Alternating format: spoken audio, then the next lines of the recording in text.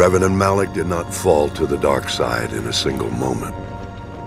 They turned after years spent in war and in defiance of the Jedi Council. Revan and Malak's descent into darkness actually began with compassion. The compassion that compelled them to enter the Mandalorian Wars. Of all wars in Republic history, the war with the Mandalorians was the bloodiest, due in large part to the Mandalorians' ambitious leader. Mandalore the Ultimate sought to create the most powerful army in the galaxy. To achieve this, he had to defeat the Republic and its Jedi protectors. Calling together the Mandalorian clans and recruiting new warriors as Neo-Crusaders, Mandalore began conquering unaligned worlds in the Outer Rim. The Mandalorians fought Republic allies on many fronts, but the Republic military wasn't fully mobilized until Taris was threatened. In the first series of battles, the Republic proved victorious. Several heroes emerged, including the dedicated soldier and talented pilot, Lieutenant Carth Onasi. But Onasi and the rest of the Republic's defenders hadn't faced the true challenge. Mandalore the Ultimate was secretly holding the bulk of his forces back to test the Republic's strength. Unleashing their full might, the Mandalorians devastated the Republic's defenses and began terrorizing systems from the Tingle Arm to the Mid-Rim.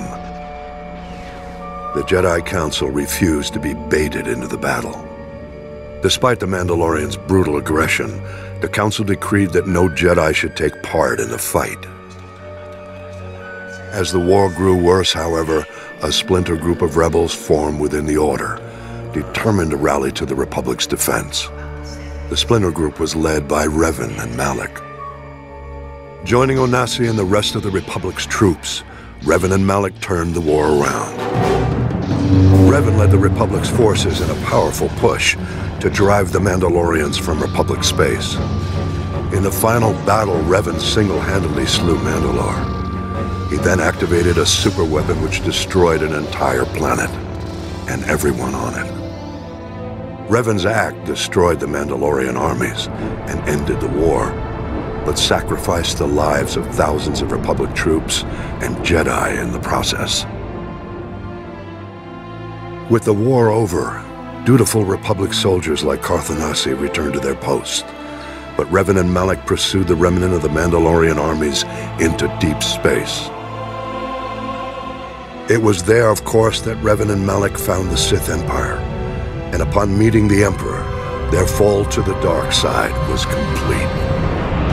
Though it became a boon to the Emperor's plan, none suspected that the hand of the dark side played a role in the Mandalorian Wars.